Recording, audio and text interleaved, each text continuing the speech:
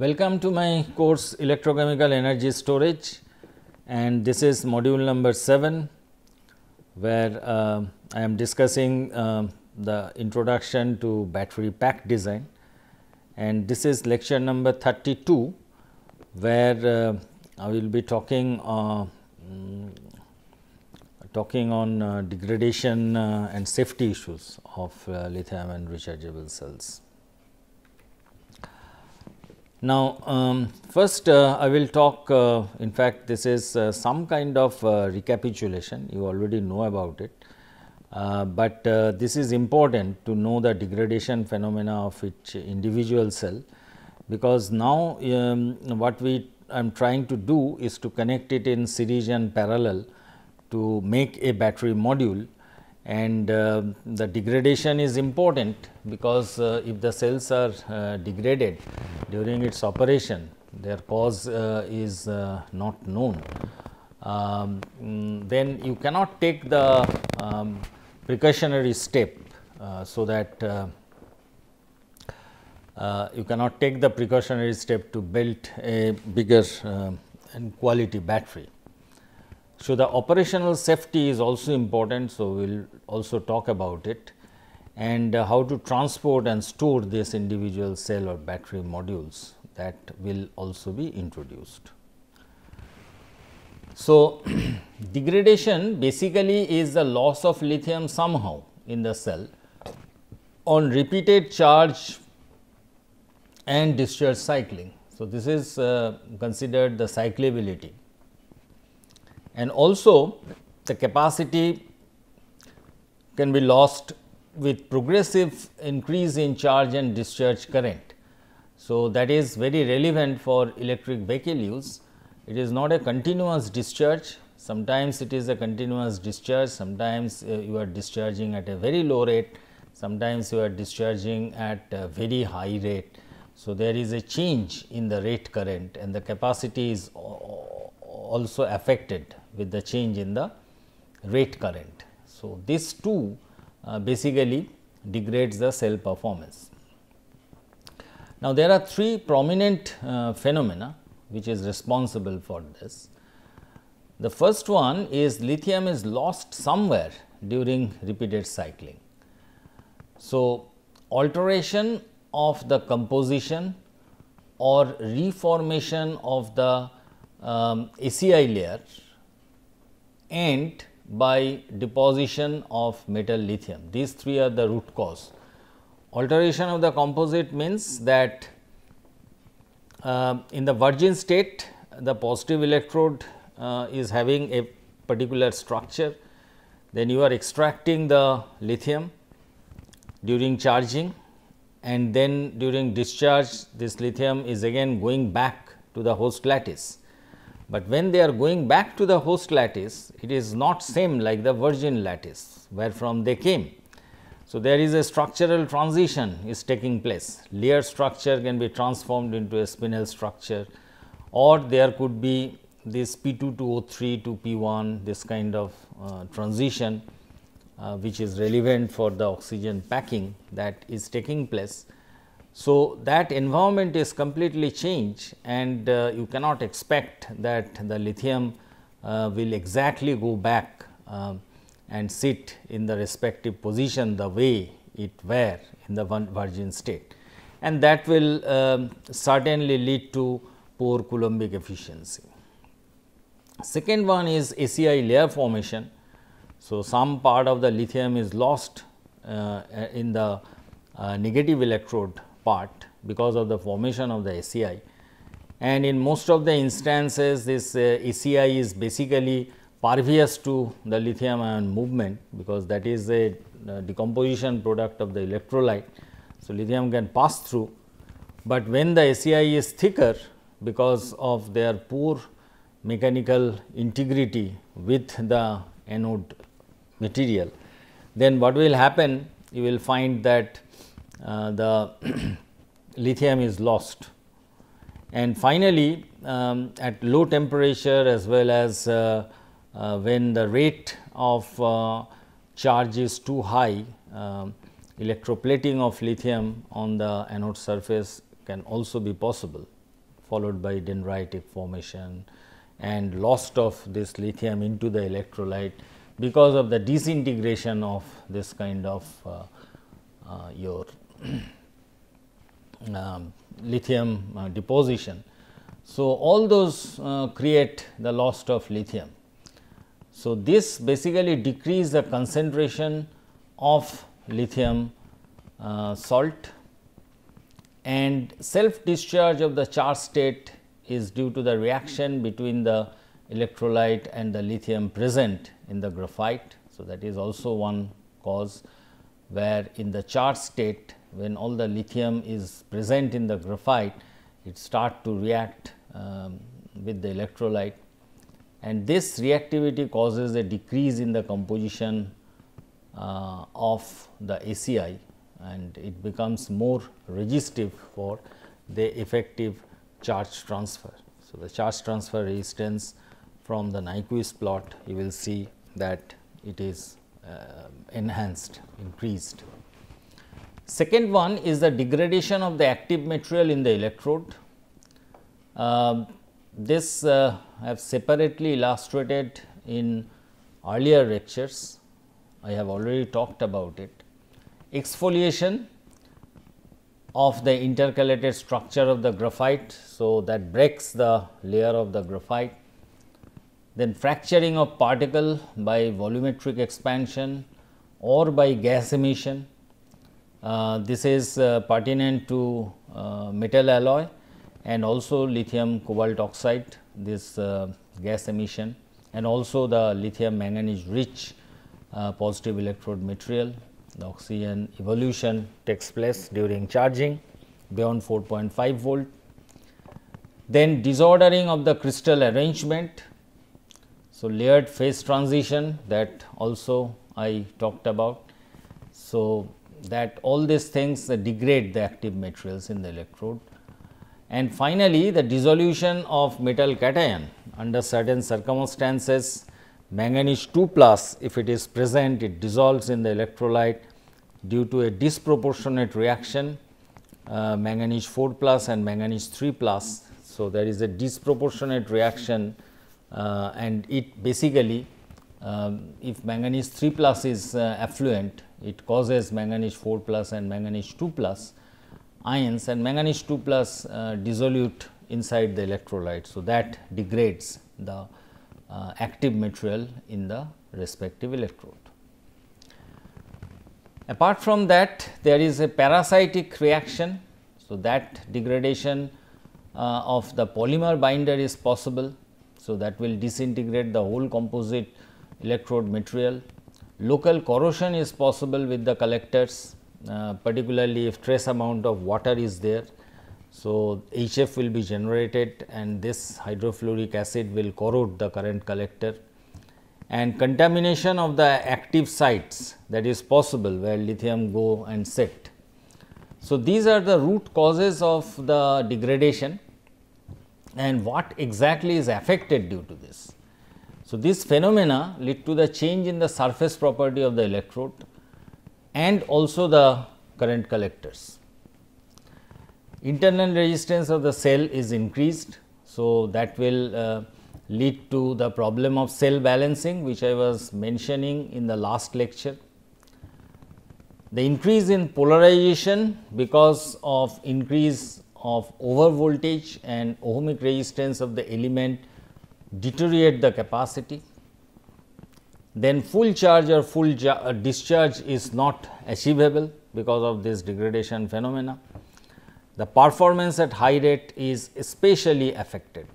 So, all these factor, this degradation and the factors that is being affected due to those cell degradation, that basically is of major concern, because of the cell balancing will become progressively more and more challenging.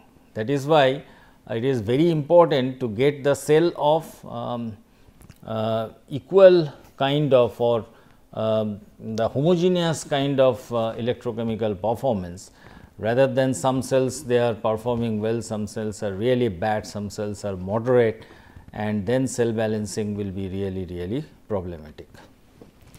So, the damage of the crystalline structure, one example I have shown it here, and this is very important for this type of LMR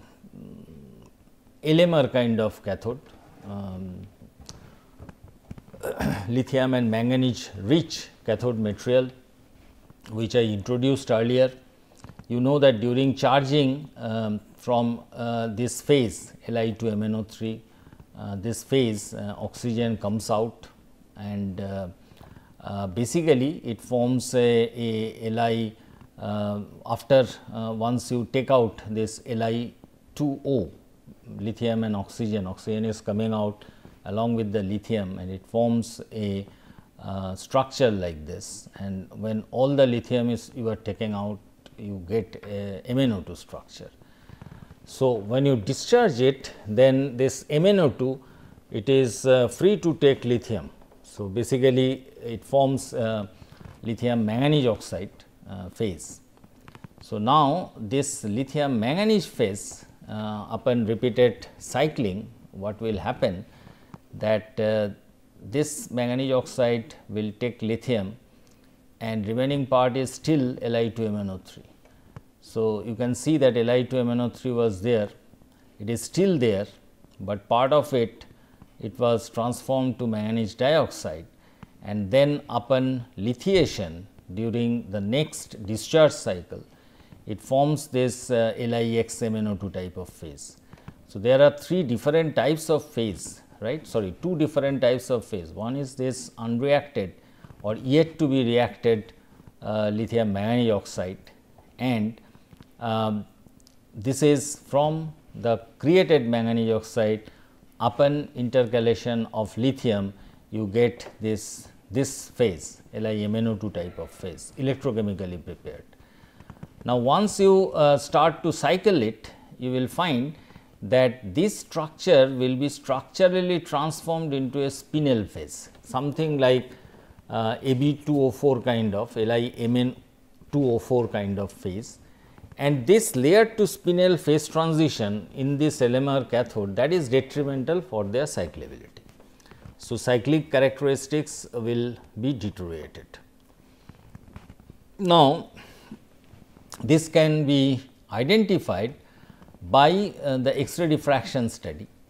So, you can see that the spinel phase is there along with the layered phase at certain level of cycling of this particular cathode, and from this peak area you can calculate what is the actual volume content of spinel and the layered material.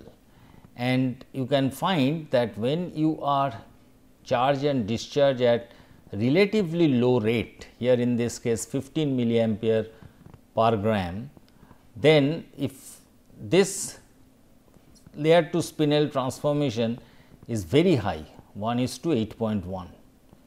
So, once you are cycling it at relatively low rate, then this layer to spinel phase transition is expedite.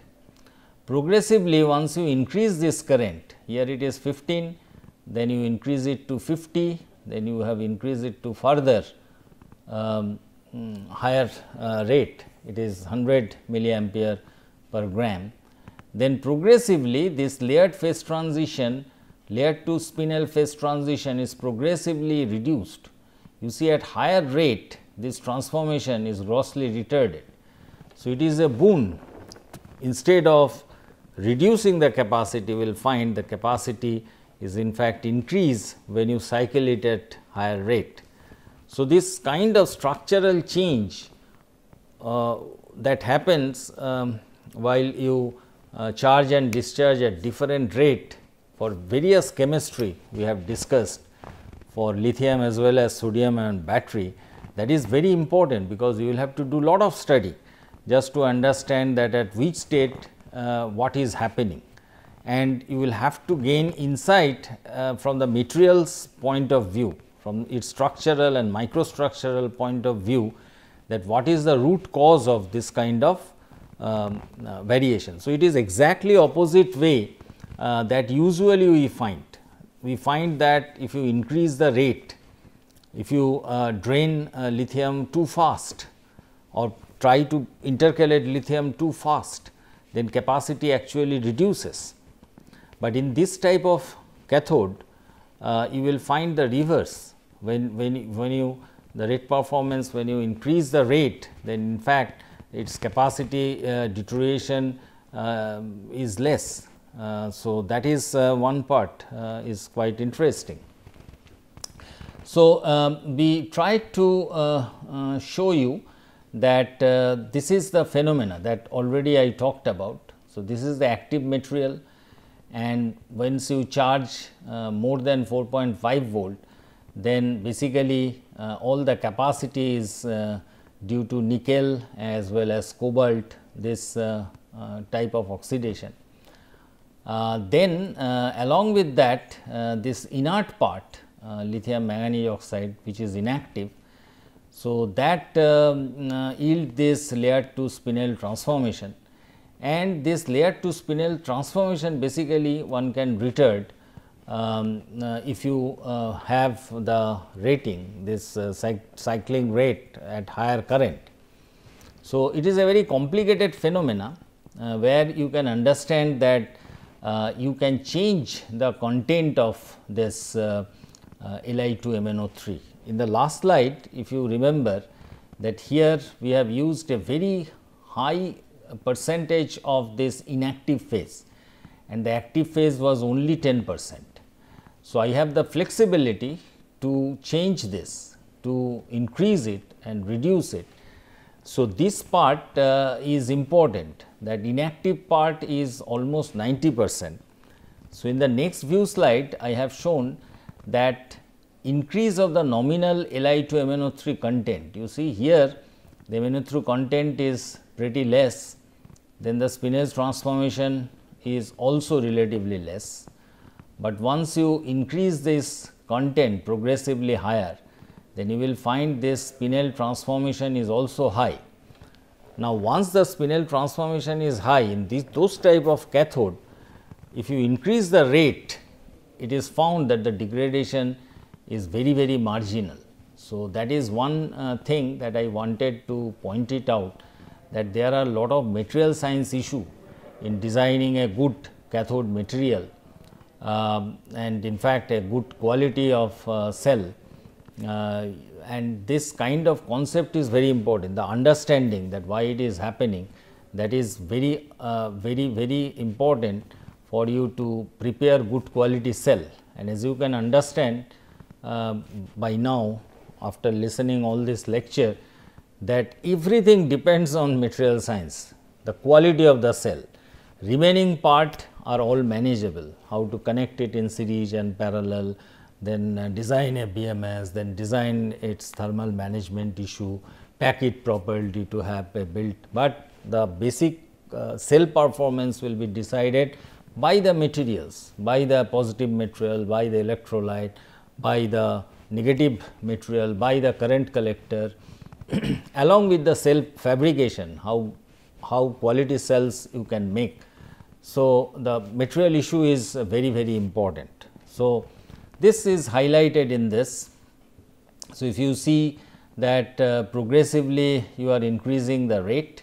So, once you have a low rate like this, there is a fall in capacity, and for initial few cycles always the capacity increases, and that is related to the fact that not at one go all Li2MnO3 is transformed to activated manganese oxide that takes part in taking the lithium and integrate into the LMR based cathode. So, it takes time. So, therefore, it is progressively the reaction takes place. The very first slides what I showed you, you see that this is going like this, and after repeated cycling all this part of Li2MnO3 that will transform into activated manganese oxide, which will eventually react with lithium to form a layer structure material which are structurally integrated to this type of cathode.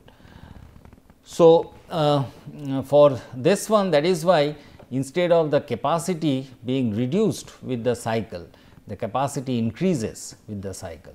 And as you can see, once you cross this limit of 20 milliampere per gram using the rate current, you see that there is no change of this kind of fall because of the layer to spinel transition. So, layer to spinel transition is grossly retarded when you do not give it enough chance, because you are using a very high rate current. So, that is the fundamentals of the structural degradation for LMR type of cathode material. Formation and reformation of ACI already I have talked about. So, this is just a recapitulation that sometime you have this exfoliation or cracking can take place, ACI growth can take place, then ACI dissolution can take place, and then if a lower surface, I mean the active surface is available, then lithium dendrite can form. That also depends on temperature as well as the rate of the charge that will expedite this dendrite. So, all that this phenomena they eventually degrade the material. For alloy based material, it is the expansion and ACI growth, then the disintegration of ACI growth, even disintegration of these particles, then delamination of the active particles from the current collector, forming a thicker ACI which is impervious to alkali ions. They all basically degrade the cell. Corrosion of the collector, that is another point, and particularly trace level of H2O that reacts with the LiPF6, which is a fluoride based salt, and HF is generated, and HF is extremely corrosive, and that can damage the current collectors. And corrosion of the collectors also take place when the cell potential window surpass the window of electrolyte potential. You remember that HOMO and LUMO gap. So, your negative electrode will get affected. So, it will get reduced and electrolyte will get decomposed and precipitate on the surface to form a ACI layer. So, all these factors are important to be considered when you design a cell, particularly from material perspective. Lithium plating is one of other problems, and that is possible for graphite on lower potential, and this reaction is not reversible. Li2O also can form, which is insulating in nature. So, low temperature or high charge current and capacity deterioration of the negative electrode, this becomes less when than the capacity of the positive electrode, which is more detrimental. Already you have lower capacity of positive material as compared to your negative material. If somehow you start losing the negative material capacity, the full cell capacity will be severely affected. Migration of species is another factor. Overcharging or deep discharge of lithium ion cell form electrolyte soluble species, and this species migrates between the electrodes during charge discharge operation, and eventually they may get reduced to form surface layer, and already we have described it. Gas formation is another problem which degrades the cell. So, this is due to dissolution and reformation of ACI, one of them, then corrosion of the current collectors, that also can produce gas, migration of reaction product, that is another factor, or charging the LMR positive cathode, this lithium manganese rich positive cathode, they can evolve lattice oxygen from this Li2MnO3 kind of component, and this gas form can increase the mechanical stress. In case of the negative electrode, it can accelerate the reaction relating to the reformation of ACI, and gas is trapped in the pores of the active material, and that can reduce the specific active surface area of the electrode. So, it is detrimental, and in case of pouch cell, you know, after forming cycle, therefore, we will have to give a time 3-4 cycles we will have to give, so that all the gas evolves and then you puncture it and then finally sell it. So, process complexity that is enhanced, increased because of this gas evaluation. Operation safety is important. You remember that lithium cobalt oxide is used under positive electrode. Extensive extraction if you do of lithium, there is a substantial octahedral lamellar structure. There is a change of this octahedral lamellar structure and oxygen is released, and this oxygen eventually oxidizes the organic solvent, and which evaporates, causing the increase of the internal pressure because of the gas formation, and sometimes it can lead to explosion because the reaction is exothermic, and if the electrolyte is having lower flash point, then this problem exaggerated. Lithium can be deposited on the graphite surface, that can cause internal short circuit. Particularly at higher charge rate, it is expedited. Considering this, your polyanion based material, they are very stable. That is why I like polyanion material, be that Na3V2PO4 kind of thing, Nacicon structure, or LiPo Fe4, they are very stable as compared to the layered oxide type of positive electrode. And even all the lithium you take it out, your FePO4 is completely stable, and they do not cause any kind of oxygen evaluation, and excessive discharge if you do, that also do not cause any exothermic reaction, which eventually leads to a thermal runaway situation. Increasing the operating temperature with strong current, that leads to the thermal runaway, and that cause the ACI to get decomposed if particularly carbon based electrode is used, and gas formation leads to increase in internal pressure. Stability consideration of electrodes and electrolyte must be considered, and abuse of the cell, that I will talk separately as a part of another lecture. So, I have tabulated all this operational safety when you are selecting a particular chemistry of a cell for a particular application, or you are making the cell, in designing the cell, choosing the right kind of positive material and electrolyte and negative material for your purpose. You should know all this material related aspect in order to form a quality cell, and that is why separately again I am recapitulating all the important aspect as far as the cell degradation is concerned. So, if you all together you put it, then these are the causes: external short circuit, high temperature, overcharge, over discharge, high charge C rate, whatever has been specified beyond that, piercing of the battery, you should not abuse the battery, internal short circuit will take place, crushing it. So, handling is also important. Once you use the lithium ion battery, you cannot throw it anywhere you like. So, that is extremely dangerous. Proper recycling is important. Another module is devoted for this purpose. So, this is the reasons. And lithium plating, that can lead to this internal short circuit, and occurrence of internal energetic events that is taken place, they are all exothermic: electrode electrolyte interaction, decomposition of the material, all electrochemical reactions. Now, if the temperature rise, that surpass the heat dissipation, if the thermal management is poor, if the heat whatever has been generated in a hot spot in a particular cell, there is no way it can dissipate, then what will happen? Thermal runaway will happen, and that will cause flame, fumes, leakage, gas, and this is destruction. So, thermal runaway is directly related to some extent to this lithium plating and internal short circuit. It is exactly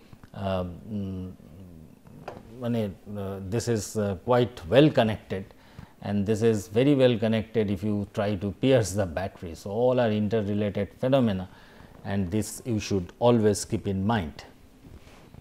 Transport and storage of lithium ion battery is important. Actually, no particular precaution needs to be taken when taking a battery if it is less than certain energy, whatever 96 whatever, that is typically the capacity of your laptop.